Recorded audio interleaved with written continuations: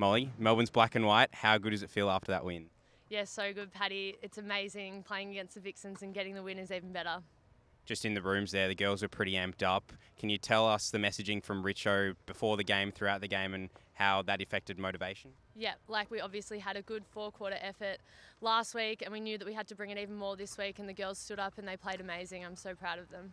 Pretty big crowd here at John Cain Arena. How does it feel when it starts to erupt as the Vixens got a couple of runs there, but you're able to put an end to it pretty quickly? Yeah, always a big crowd, Vixens Collingwood, but we use it with us sometimes, so yeah, it was good fun.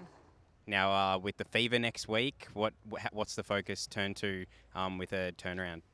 First, we're going to celebrate this one for a little bit, go the Party Pies, and then come Tuesday, we'll have a look at Fever, start looking at some footage and refocus. Go Pies, Mole. Go Party Pies!